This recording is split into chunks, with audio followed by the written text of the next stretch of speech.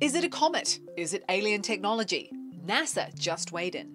For months, astronomers have been tracking something strange hurtling through space, an object with an unusual trajectory passing through our solar system from parts unknown. Its name, 3I Atlas.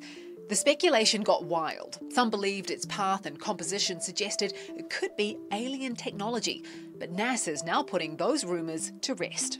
It looks and behaves like a comet, and all evidence points to it being a comet.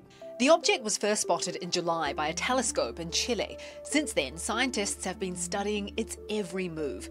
So why does it move so strangely? NASA says the trajectory changes come from gas and dust being blown off the object, pushing it like a little rocket engine.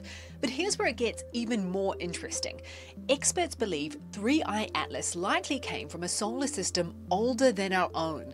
That means it's not just a window into another solar system, it's a glimpse into the deep past, predating even the formation of Earth and our Sun. And the good news? NASA says it poses no threat to Earth, just a cosmic visitor from the ancient universe passing through.